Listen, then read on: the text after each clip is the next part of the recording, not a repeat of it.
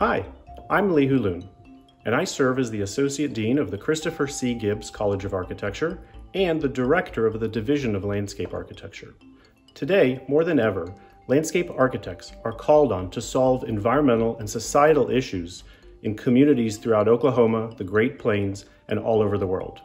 Landscape architects are uniquely prepared to address these issues as we're experts in designing healthier, more equitable, and sustainable spaces for all to enjoy, especially now when the world community is looking at our outdoor spaces as places to relax, enjoy, and connect with our communities. Our faculty and students are adapting to teaching and learning from home so that we can focus on health and safety of our community. It is of the utmost importance during this time that we ensure that we can continue to educate the landscape architects who will lead us into the future. Come join us in the Landscape Architecture program at the University of Oklahoma.